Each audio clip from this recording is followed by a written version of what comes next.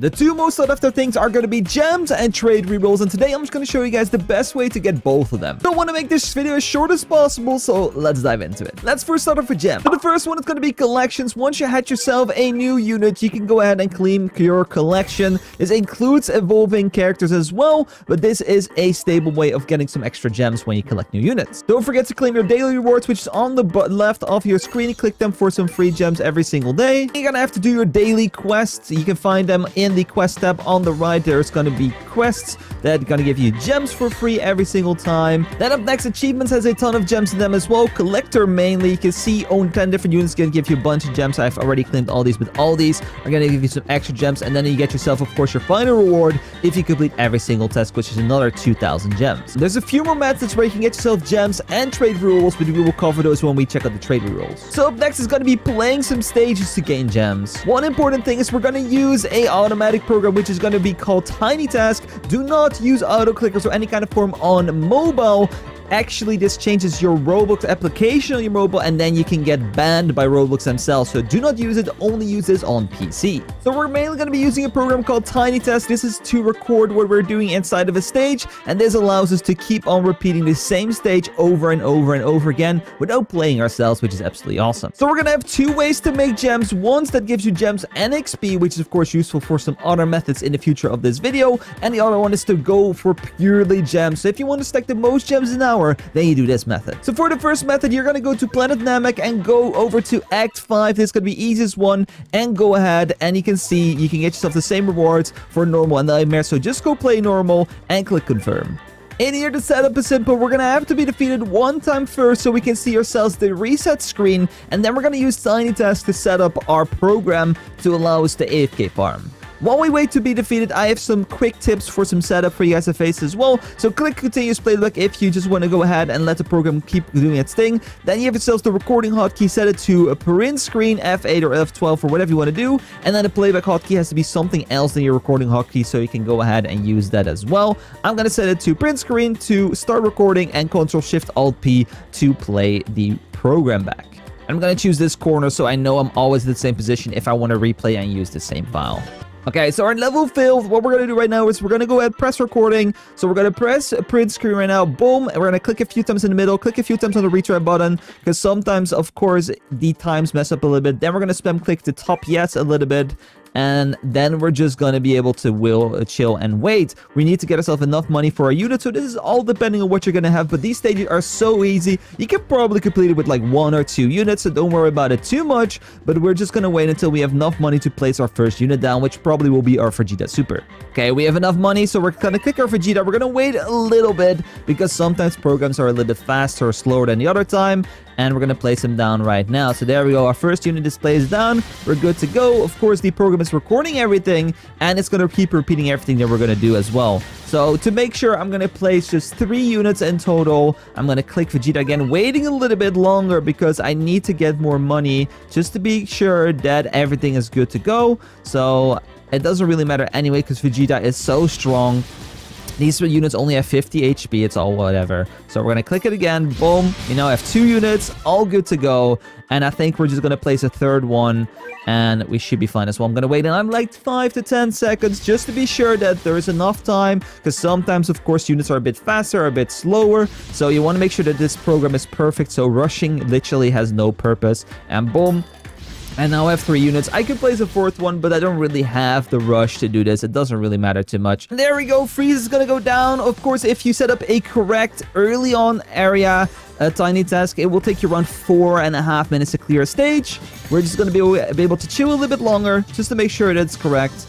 We're going to give it like another like 10 seconds or whatever in the screen, and we're just going to keep on clicking the screen, because once the Tiny Task restarts, it's going to click the replay button at the bottom. So I want to make sure that there's enough time. So we're going to go into like 6 minutes 40. So like I said, this is a bit of a longer recording. We're going to press stop, and now every time I press Ctrl-Shift-Alt-P, it's going to start, and it's going to play the game for itself. I'm not doing anything. I could go for a coffee, I could go for a drink. See, it's gonna click vote start and do everything perfectly every single time. So the beauty about this one is this is gonna give you 80 gems around every 5 minutes, and as well gonna give you around 200 XP. So that's gonna grind you those levels, which are gonna be used to get more stuff as well, which is awesome. But if you want purely gems, then we're gonna have to go ahead and do the infinite waves instead. So infinite waves are the exact same, but instead of being at the start of the map, you're gonna go to the end, and we're gonna wait as long as possible, and we're gonna spam units that are strong around here. You want to just, of course, look at what's your strongest unit. So for example, for me, that would be Song Jinwoo and Vegeta Super, and we're gonna go ahead, and when we give enough money, we're gonna go ahead and place them around here. Of course, if you have stronger units, just use them instead. Be sure to, of course, make a tiny test with the exact same thing, and let it keep spamming units. Of course, you can make 3, 3, 3, so make sure to keep on placing, so you can just click one, click one, click one, click, and then when you get money, it's gonna keep repeating this and eventually place them all down. Okay, we're reaching the limits of our level 1 units. They're all level 1, and we're gonna still go, I mean, all level 0, to be honest. And you can see this took 8 minutes and 21 seconds, but instead of getting ourselves like 160 gems, we got 190 gems in literally less time as well, which is absolutely awesome because of the resetting, that kind of stuff. Like 4 minutes is like the bare minimum for those stages, but normally it takes like 5 minutes. So yeah, we got 192 gems in 8 minutes, which is absolutely awesome. And of course, the stronger your units are gonna be, the longer you're gonna be able to continue, and the more gems you're gonna get. And of course, I was only using 3 units right now. Of course, they are mythics, yes, but even just 3 units, I made it this far, which is absolutely awesome. So this is the best way to get pure gems, but no XP at all. But these were the main methods to make yourself some gems every single day. So let's go into the trade rerolls and, of course, the mixture of trade rerolls and gems. So besides the daily challenges, of course, we have weekly ones as well. Weeklies give you mainly gems and trade rerolls. You can see there's Evolves gives you trade rerolls, weekly challenge. For the total challenge completed gives you a lot of gems. So you can see there's other ones as well in here, like the boss kills, and you can see Big Spender gives you all trade rerolls as well. So make sure you do your weeklies and claim those nice trade rerolls from there as well. Then don't forget as well to do your challenges. You have daily challenges and you have half-an-hour challenges. So you can see right now, currently we have a stone challenge and we have the daily challenge for 2 rerolls. These 30-minute challenges can sometimes have rerolls, but you can see this one doesn't have them, so you just have to keep an eye out on those as well. But you can see our daily challenges does have it. Sadly, I already did my daily challenges today, so I already did claim this, but you make sure that you do these every single time for, of course, some extra rerolls as well. Then if we go into level milestones, this is going to give you guys a ton of rerolls. You can see once you get yourself extra levels, you can see from level 25, I get myself 5 trade rerolls, 1,000 gems, and 1,100 gold. So, of course, if you do the method where you get XP and gold, you're going to get these levels as well. And you can see, like, if we go to, like, level 100, you get yourselves 15 rerolls, 3,200 gems, 5 rerolls, 5 rerolls, 5 rerolls, 13 rerolls for level 80.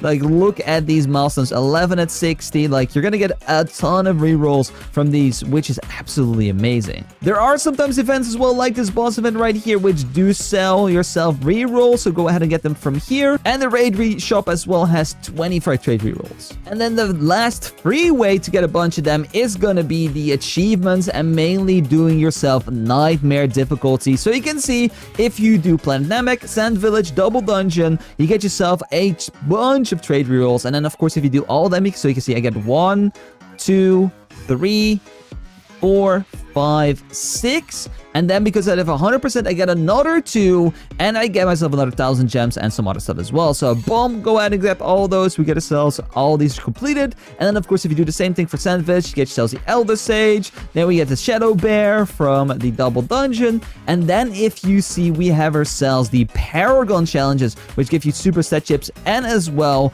eventually gives you 18 trade rerolls for these. So Paragon is a little bit interesting. So if you go over to play, so click stage and go to the bottom, which is Paragon. Then you have to click Nightmare. Don't click normal. And then you have to do these Paragon stages. These, of course, go up and up and up until level 25. And that's where you can get yourself the final rewards for the whole list. You can see you need to do yourselves 25 levels of Paragon on Namek on Nightmare. Make sure you do them on Nightmare. If you don't do them on Nightmare, you're not going to get the achievements and you're just wasting your time. And if you've done all of that and need even more, sadly, the only option is going to be the store. And the best bang for your buck is going to be need a battle pass. The battle pass has so many trade rerolls inside of them, so if you want to spend some money and you need trade rerolls, buy the battle pass instead. But that's it, guys. That's all the best ways to get yourself gems and trade rerolls.